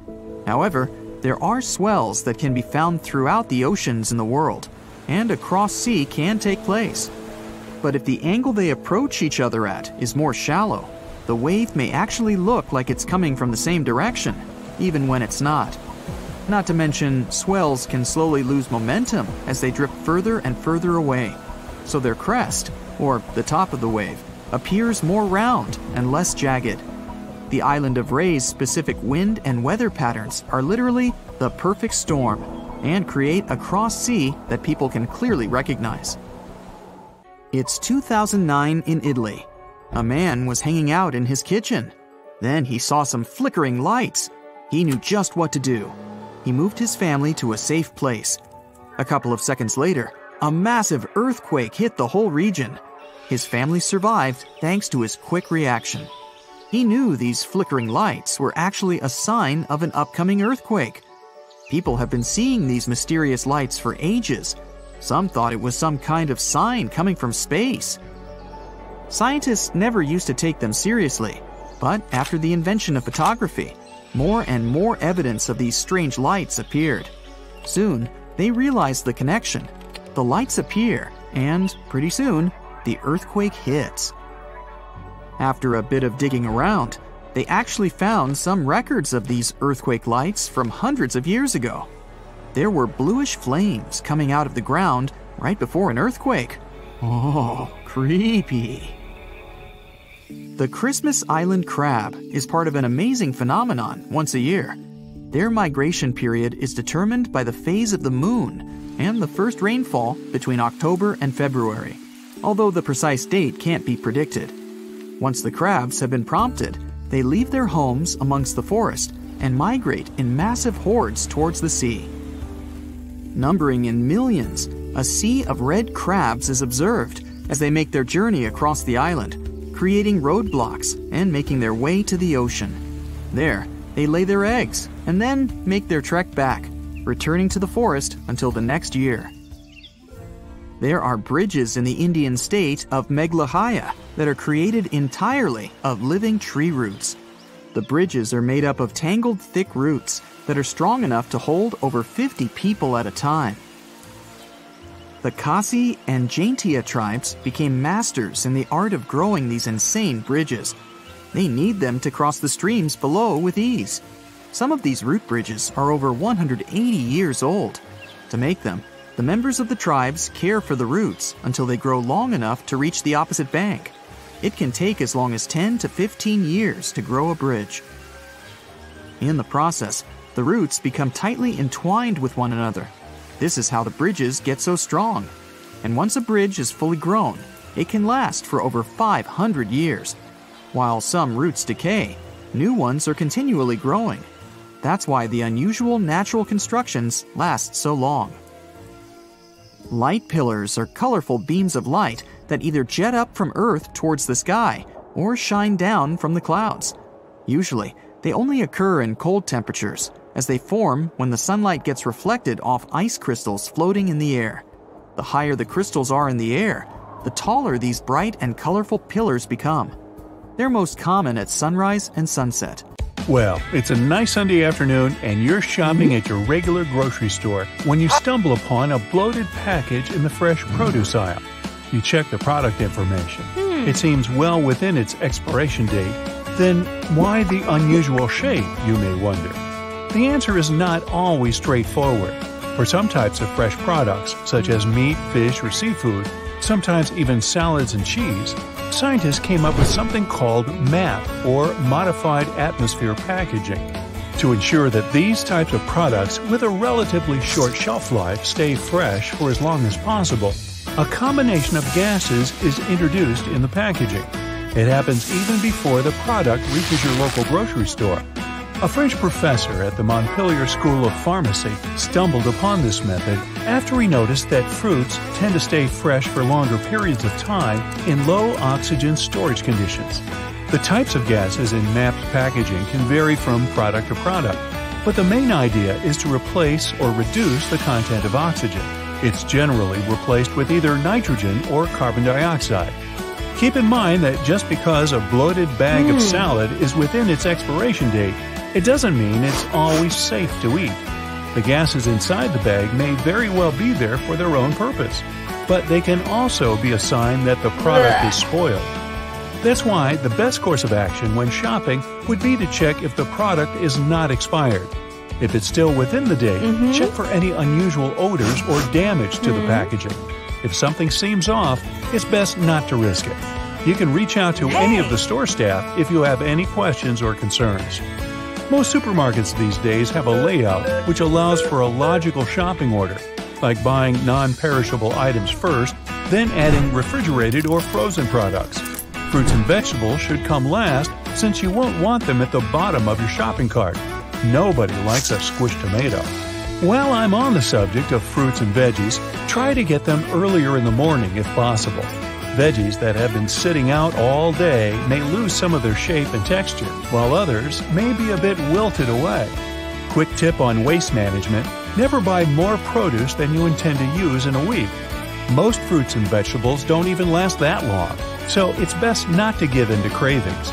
Shopping on a full stomach might help with that as well, just as much as going shopping with a pre-made list of things you need to buy. Thoroughly inspecting the package of every product might save you some hustle later as well. Refrigerated products need to feel cold to the touch, whilst frozen ones need to be solid and with no sign of leakage. When you get home, make sure you refrigerate all the necessary items as soon as possible. Generally, they shouldn't be out of the refrigerator for more than 2 hours. Otherwise, their quality won't stay the same. Buying potted herbs from the grocery store may not be the first thing on your list, but it's surely something to consider. Not only are they available for a fraction of the cost, but they're also easy to grow and take care of. Just picture a nice herb garden right there on your balcony or even in the kitchen. Wouldn't that be nice? You'll always have fresh basil to top a mouth-watering pasta dish. Since you're still at the grocery store, pick up some coffee filters while you're at it. You may not have a machine at home that actually uses filters, but there are a lot more things you can use them for around the house. They can be used for straining liquids, safely stacking delicate china in your cupboards, or even polishing windows, or shoes for that matter. If your favorite fruits and vegetables are on sale, but buying large quantities would mean they go to waste, consider freezing them. You can stock up on items for smoothies, especially for the colder season when there are limited options for fresh fruits. And don't just grab the first thing on the shelf, especially if it's likely to go bad quickly. Stores restock their produce following a first-in, first-out layout, so the items at the back of the shelf will always be a tad bit fresher. The same goes for tea if you prefer it to coffee. Switch to buying loose-leaf tea, and you'll not only reduce the cost, you'll also be able to make your own homemade tea blends. Loose-leaf tea also has a stronger flavor than tea sold in tea bags. As for the other household stuff, stock up on items such as light bulbs, paper towels, or batteries. Chances are you'll always be needing at least one of these items, so it's best to buy them in larger quantities when on sale. They never go to waste, and let's face it, it's always annoying when you run out of batteries at home and your TV remote stops working. Hey, tell me about it. Try to reduce the number of times you go to the grocery store to buy just one item. It's inefficient, and most likely, you'll end up buying things that you don't actually need. That shopping list starts to make a lot more sense now, doesn't it? Another list worth making, the one containing whatever you have in the fridge. Try to create such a list at least twice a week. Meal planning for at least a week in advance will also help you reduce impulse buying. If you already know what you'll want for dinner on Wednesday, why add anything else to the cart if it's unnecessary? At the same time, start getting creative with your leftovers. There's no need for them to go to waste when you can mix and match or add some additional herbs and flavors to spice them up. Store leftovers in transparent containers for added visibility, and don't be afraid to set out a leftover day during the week. It's also nice to look at them as ingredients rather than leftovers. Use extra leftover pasta or steamed vegetables for a frittata or an omelet. Blend together cooked vegetables with some tomatoes to create a pasta sauce. Put together some wraps for the next day's lunch with anything from leftover cooked rice to meat and vegetables. Or, if you're really looking for the easiest method to save leftovers, you can always turn them into soup. Last night's vegetable side dish can turn into a wholesome lunch if you simply add a can of broth and blend it all together. Even a 2-day-old loaf of bread can be salvaged if you cut it diagonally, sprinkle the slices with some herbs and olive oil, and pop them in the oven for a couple of minutes. You'll then have yourself some nice homemade croutons for that previously mentioned soup. A little label know-how never hurt anyone either. Be on the lookout for ingredients you've never heard of or those you can't pronounce. An item that usually has more than 5 ingredients listed on the packaging should be avoided. Even the way you carry your groceries in the supermarket can affect how and what you buy. If you prefer baskets to shopping carts, you're more prone to impulse searches. That's what a study published by the Journal of Marketing Research claims. It happens due to the effort you put in actually carrying the items around. Choosing a shopping cart will most likely make you comfortable enough to browse through enough products and read labels thoroughly. When your grocery list is not too big, go for the self-checkout aisle if available. Studies have shown that impulse purchases are lowered by up to 32% if you actually scan your own items on the way out. You open up your mailbox and see a dryer sheet. It's got no purpose in there, so you take it out, right? Wrong. Leave it there. You'll be doing your mail carrier a big favor. Here's why. You might think dogs are the only creatures that cause problems to mail workers when they're out delivering your mail. And with good reason. More than 5,800 United States postal workers had unpleasant run-ins with dogs in 2020. But they aren't the only inconvenience for mail carriers who are just trying to get home safe. Mail workers often leave these dryer sheets in mailboxes to protect themselves against wasps. That might sound bizarre, but even the average person can expect to be stung by a wasp around 5 times in their life. And it's a much more likely occurrence than getting bitten by a dog. Why does the dryer sheet keep wasps away? Well, it's pretty simple, really. Wasps can't handle its smell. It's just way too intense for them, So they try to avoid dryer sheets altogether. It does make sense, given that dryer sheets are meant to freshen up our clothes and make them smell nice. One could expect them to have a strong scent. Overall, this is just a minor disturbance in the life of a wasp. Thankfully so, because they don't really have any time for extra worries. On average, wasps have an extremely short lifespan. Most will live no more than 22 days. This, of course, doesn't apply to the queen, that sometimes lives for as long as a full year. But it's still nice that, while the rest are here, they don't have to worry about flying into a dryer sheet everywhere they go. It's funny that the wasps that live for such a short period of time probably relate more to mail carriers, who are trying to avoid them, than their much-worshipped queen. This is because their 22 days of life are all about work. They each have their individual jobs, which ultimately revolve around building a suitable nest to ensure the protection of the queen. In this queen's nest, there are two different types of wasps: drones, which are males, and workers, which are females. The latter, in particular, are extremely diligent creatures. Worker wasps start their lives by helping to feed developing larvae. The larva is an immature insect, fresh out of an egg, which is yet to develop into its grown-up form. This stage of the worker wasp's life typically lasts for 3 to 4 days. After that, they begin to perform tasks that involve leaving the nest, such as collecting water or bringing back wood material, which is what nests are made of. The water they bring back is then spat out by the worker wasps and used to enlarge the entrance. The water mixes with the material that needs to be removed and forms pellets, which are then carried out of the nest. The worker wasp will then go through a period of focusing on building the nest itself before taking on the role of food gatherer. Wasps get energy from nectar or honeydew and protein from insects or animals. Speaking about the selfless nature of these worker wasps, they don't even have the necessary enzymes in their bodies to allow them to eat most of the food they gather. This means that the majority of the food they bring back goes to the undeveloped wasps known as larvae that I mentioned earlier. Thankfully, the worker wasps do get some kind of reward for their diligence. From the food the larvae digest, they can get a creamy substance that looks like soup. This substance contains all the sustenance that the worker wasps need to continue carrying out their duties. This type of food exchange is called trophallaxis feeding. It's a key part of the social contact between the workers and the developing young. On most of the foraging trips, the worker wasps travel up to 1,000 feet away from the nest. But research has shown that some journeys go on for over half a mile. The worker wasps even follow one another to known sources of food. The worker wasps finish their lives back inside the nest, but they don't relax and enjoy retirement. Instead, they take up their final role, which is guarding the entrance to the nest.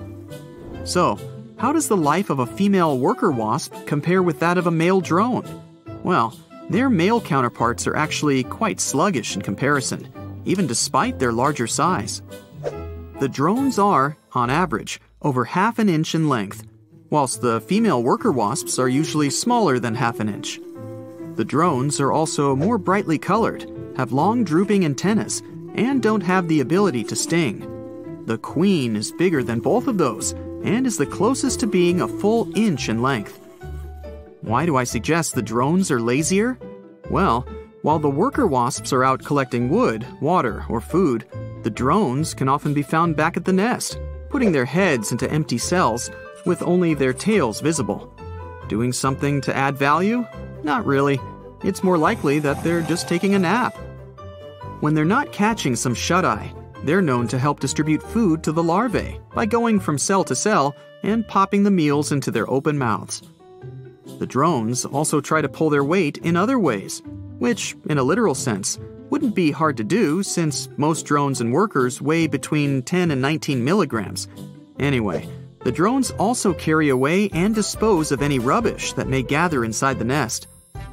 These nests, where the queen, drones, and workers coexist, typically last between 3 to 4 months. They fall apart in the winter when new queens fly away to hibernate. The rest of the wasps and the nest itself struggle to survive the cold winter conditions, as do the new queens. Research shows that as few as 2 out of every 4,500 queens make it through the hibernation period. This is not just because of the cold weather conditions. The queen wasps find dark and dry locations to hibernate, such as a crack in the wall inside a house. They tuck their antennae neatly between their legs and bite whatever surface is in front of them in order to hang on firmly. This leaves them extremely vulnerable to other insects, such as spiders. But those lucky queens who truly enjoy a nice long slumber during the hibernation period typically resurrect in the spring and begin to build a new nest. The queen will fly up to 47 miles just to find the perfect warm and dry spot. Attics and roofs often fit the bill. The queen will then produce new workers and drones, and the life cycle of wasps will continue. If you do come across a wasp nest, it's best to just leave it alone. You can't always know what kind of reaction you'll have to a sting from the creature. And who says you'll get stung by just one? The average wasp nest can hold up to 10,000 members during the peak of the summer. It's best to leave the nest to pest control services. But what precautions can you take to avoid any unfortunate encounters with wasps in general? We owe thanks to mail carriers for making us aware of dryer sheets. But what else can we do? You can start by not leaving any food lying around. This is the main attractor of wasps, be it foods full of protein, like chicken, or sweets, like ice cream. Make sure you wash your dishes, cover any food you keep for later, and remove all leftovers as soon as you're done feasting. While wasps hate the odor of dryer sheets, things like flowers and fruits greatly please their sense of smell. You should pay attention to any perfumes, lotions, or hair care products that you use. Wasps may mistake them for nectar while out looking for food. You can also be practical about your defensive strategy against wasps. You can use your clothing to your advantage. Wear long sleeves and trousers. Stay away from sandals. You can avoid getting unnecessary attention from any nearby wasp by wearing red clothes, as it's the only color of the rainbow that they can't see. That's it for today. So hey, if you pacified your curiosity, then give the video a like and share it with your friends. Or if you want more, just click on these videos and stay on the bright side. Now, I hate to break it to you, but there's no such thing as a baby carrot. The cute little carrots they sell at supermarkets are actually regular carrots that have been shaved down to this baby size. You would think strawberry-flavored gummy bears should be red or pink, right? Well, sorry to say, but they're green. Brown rice and white rice are the same product. The white variety starts off as the brown one, but then some parts of it are removed by milling, which gives the rice its white color. This allows it to be stored for longer, but at the same time reduces the rice's nutritional value. Now, on the topic of rice, it was used to build the Great Wall of China. The builders mixed sticky rice soup with lime and got rice mortar for construction. It was stronger and had better water resistance than regular lime mortar. Thanks to the rice soup, the Great Wall has been able to stand for centuries despite the elements. You found a long-forgotten chocolate bar somewhere deep in your desk. Yum! Nice surprise! But when you open it, you hesitate. There's some unpleasant-looking kind of dusty film on it. Don't worry though, it's still safe to eat. It's just that the fat or cocoa butter used to make the chocolate has been separated from the rest of the bar because of the heat. As it cooled back down, it created this whitish film. The taste might be a little off, however, so it may be best to use it for cooking instead. And you'd have more self-control than I do. Avocados can't ripen while on the tree. If not picked, they will simply fall from the branch while still not ripe. When picked, though, they will become soft and flavorful just like we love them. This happens because of the burst of ethylene produced by the fruit itself after picking. It's inhibited while the avocado is still on the tree. Tomatoes bought at supermarkets often have a weak flavor. It has to do with how they're grown and stored afterwards. Tomatoes are gathered when not fully ripe yet, and they ripen in the transportation containers and on the store shelves. But if they're stored at temperatures below 40 degrees Fahrenheit while not fully ripe, they lose a lot of their flavor. So, to keep them tasty, it's best to store tomatoes outside the fridge. Honey is probably the only food that can literally never go bad. If it's properly sealed with no air left in, it can go for millennia and still be edible. The oldest pot of honey ever found was 5,500 years old, next to the mummy of Winnie the Pooh. Nah, not really. While dark and milk chocolate raise no questions, their white sibling isn't chocolate at all. It doesn't contain any cocoa powder, which makes chocolate, well, chocolate. The white variety is made of cocoa butter mixed with sugar and flavoring, usually vanilla. Peanuts are closer relatives to peas than to nuts. They're legumes, the type of plants that includes peas, chickpeas, and beans. Cashew nuts aren't nuts either. They're seeds that are collected from pretty large fruits. The same can be said about walnuts, almonds, pecans, and pistachios. When you buy some sushi rolls with crab meat, what you get is no crab at all. The red and white stuff is what is called imitation crab, and it's basically paste made of fish. Its other name is surimi. By the way, sushi was originally a way to preserve fish. It was stored in fermented rice, which could keep fish fresh for up to a year. And after that, the rice was thrown away while the fish was cooked and eaten. If you get all tearful while cutting onions, there are several ways to avoid that. One is put the onion in the freezer before cutting it. That will freeze the molecules of the chemical that makes you cry. Another method is washing the onion in cool water just before cutting it. The cold and moisture left on the onion will not allow the tearful chemical to get in your eyes. And the third way is to put a wet paper towel next to your cutting board. The chemical gets attracted to the nearest water source, which is usually your eyes, but in this case, it'll be the towel. Now, the vast majority of wasabi we eat isn't actual wasabi. The real thing is very expensive. So what we get is just a mixture of horseradish, mustard, and green food coloring. Be careful when you eat fresh pineapple because it can literally eat you back. It contains an enzyme that digests protein. That burning sensation you get when you've eaten a bit too much pineapple, that's it. Mac and cheese used to be a really fancy dish back in the 18th century US. Pasta could only be imported from Italy, which made it expensive, and the process of making cheese was time and effort consuming. It didn't make the product cheaper either. Only the wealthiest could afford a plate of mac and cheese, and it was served in the fanciest restaurants as a delicacy. Oysters, lobsters, and pretty much any other seafood, on the other hand, were considered food for the poor back in the day. Seaside communities fed themselves with what they could catch in the sea, and that included mussels, crabs, and a lot of other stuff we consider delicacies today. Wow, I think if I ate mac and cheese with lobster right now, my head would explode. Back to rich food. In medieval times, fish was considered a gift fit for a king. English monarchs were known to be presented with huge pikes, and even before that, in the Roman Empire, fish such as red mullet was a delicacy that emperors paid for with large amounts of gold. Farmed salmon fresh is naturally gray.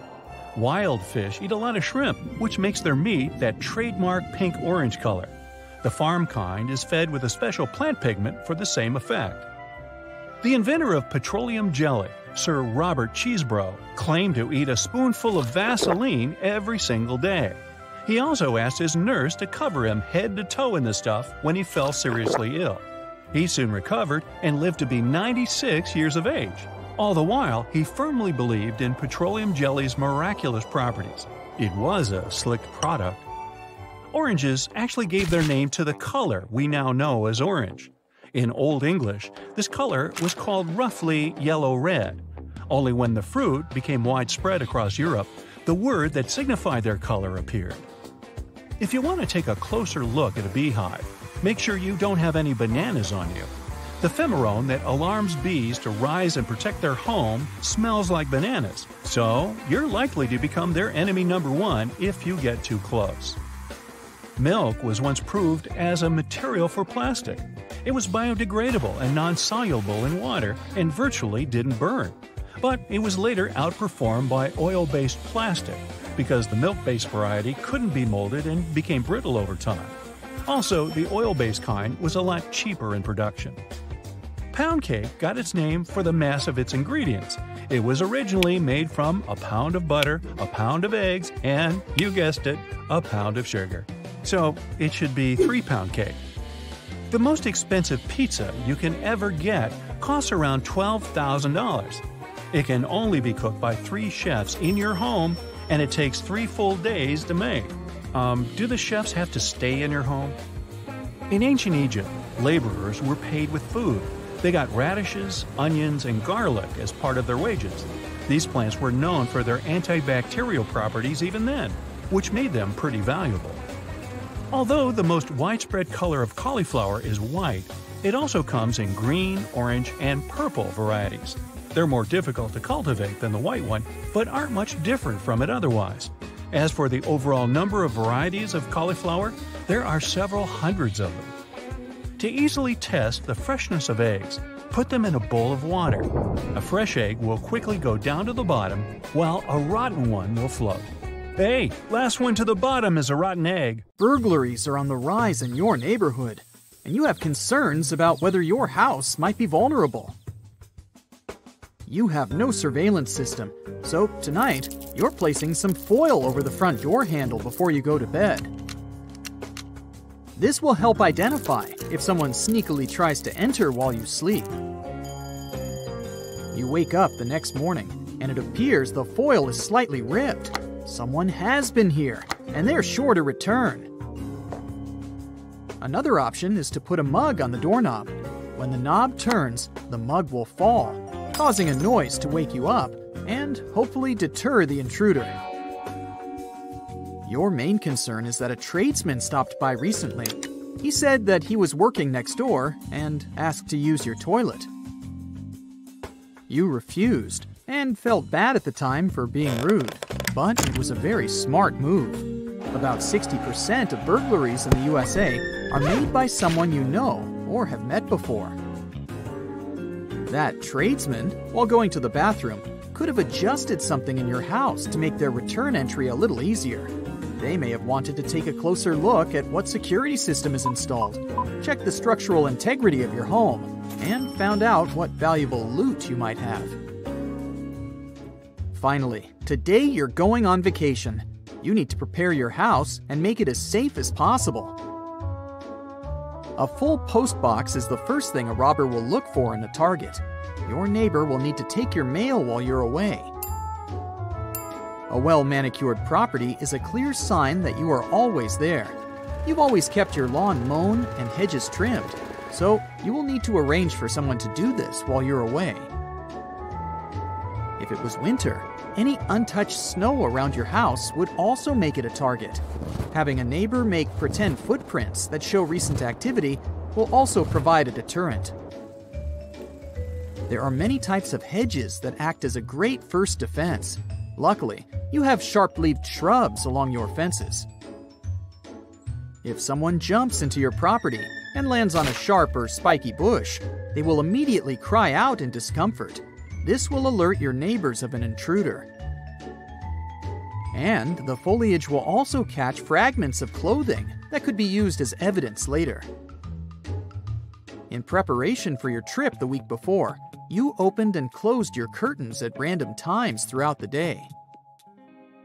You made sure there were no clear patterns, so it won't matter if they're left open while you're away, just in case someone was scouting your property. Burglars spend several days walking or driving through neighborhoods, identifying the behaviors of each house. One thing they don't really like is a neighborhood watch. Criminals do their research before they start scouting, and will avoid these areas. Something for you to organize when you get back. Now, move all your expensive electronics away from the windows, so there's nothing of value in clear view. Put them inside a cupboard or a concealed room.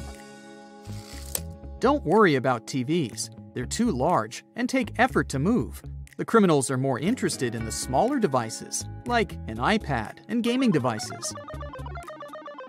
Put your small expensive items, like jewelry, in boxes and hide them away in a secret location.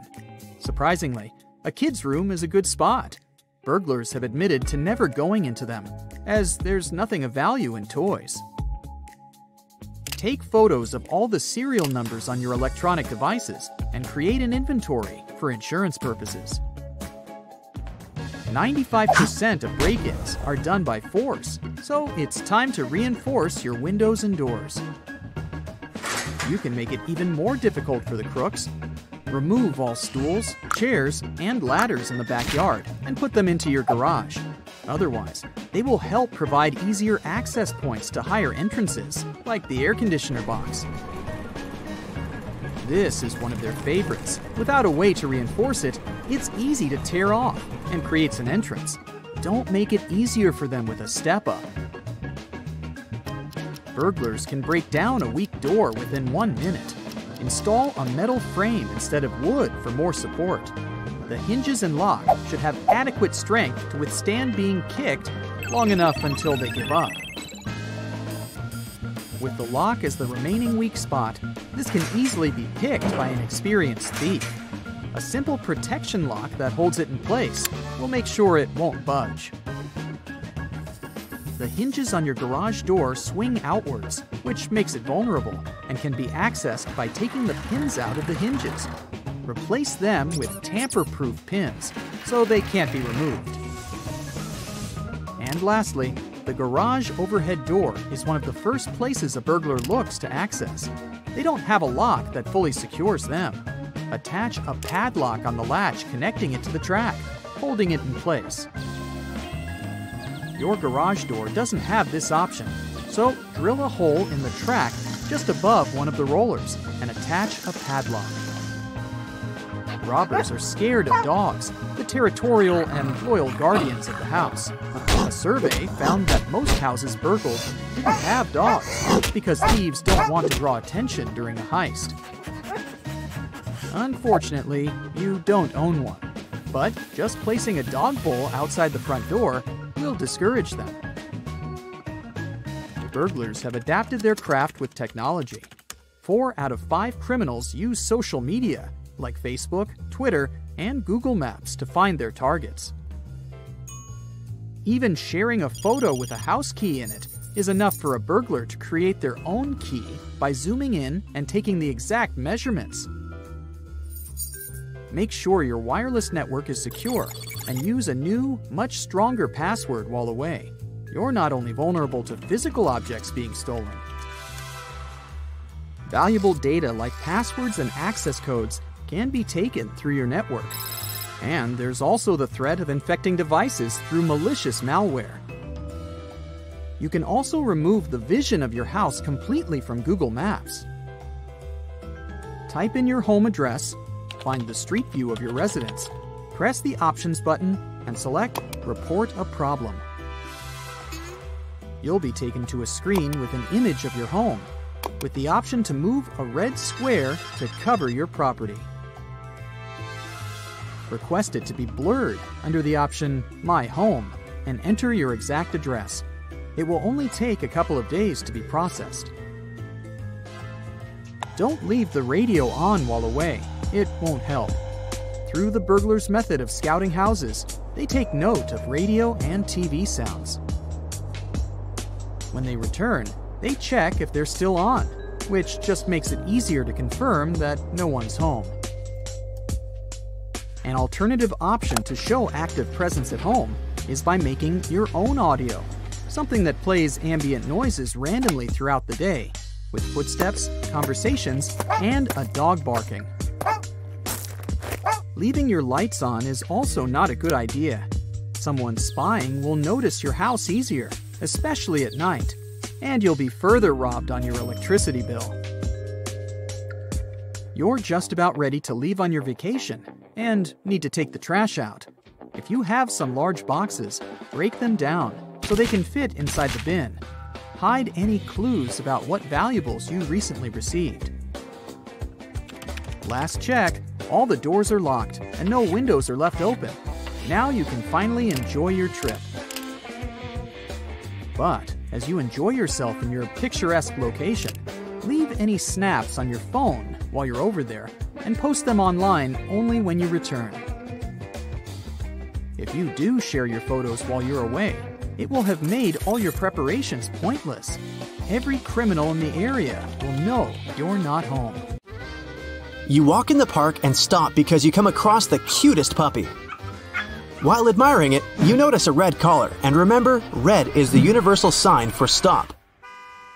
All over the world, you see it on stop signs and stoplights. This cute pup is one you shouldn't get too close to.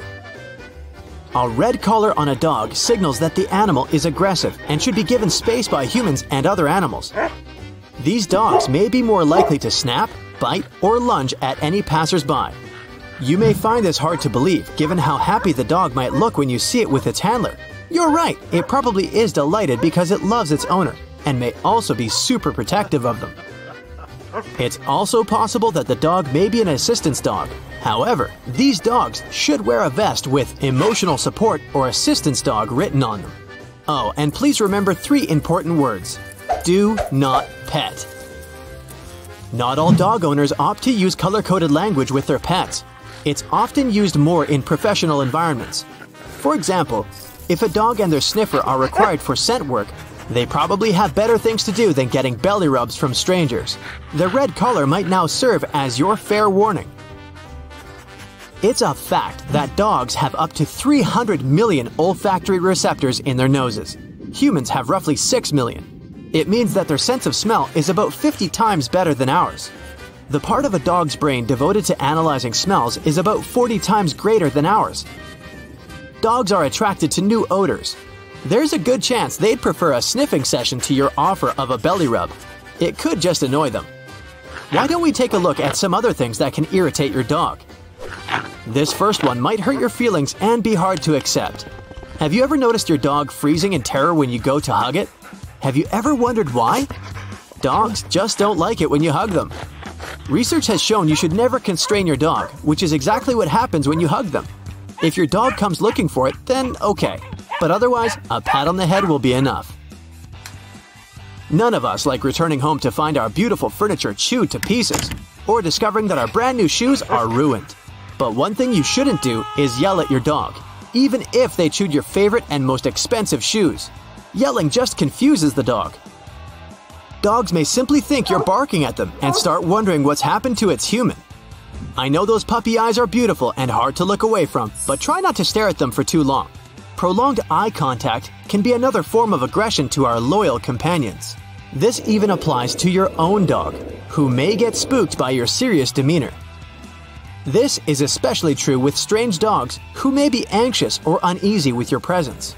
Try to distract yourself from looking at them by simply focusing on stroking that warm, cuddly fur. What else annoys your dog? Whilst your furry friend may be perfectly okay with having extremely oversized nails, one thing they're often not okay with is their owners trying to clip them. Research suggests that dogs hate getting their nails clipped, ears checked, and mouth examined. However, these things have to happen, as overgrown nails could hurt your dog, and checking their ears could prevent nasty ear infections. It's good to get your dog comfortable with you touching their feet and ears before taking them to your local groomer or trying to cut nails yourself. Being a responsible dog owner is by making sure that they get enough exercise. And dogs always love a walk, right? Well, not always. Let's be practical about this. You're at the beach on a sunny day. You walk on the sand barefoot and suddenly you feel your feet burning. You quickly struggle back to your towel. See where I'm going with this? If it's too hot for your feet, it's probably too hot for your dog's paws. And it's not just burning feet you need to be worried about. The heat itself can harm your dog. Dogs can cool themselves by panting. However, this method is not too effective in hot weather. By moving your dog walking sessions to early mornings or late afternoons, you could be doing that puppy of yours a big favor. Variety is the spice of life, and don't think this doesn't apply to dogs. Especially when it comes to the games you play with them. When we think of games to play with our dogs, the best most of us can come up with is fetch. We're not the ones that have to desperately chase after the ball, so this is quite convenient.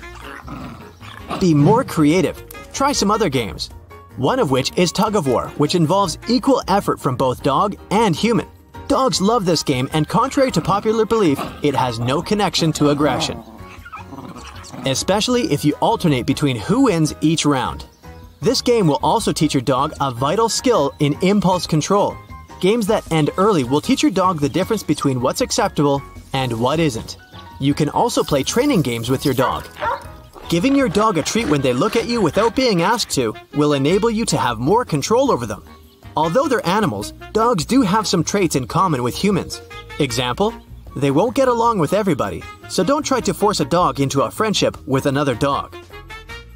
Some dogs are shy, whilst others are social butterflies.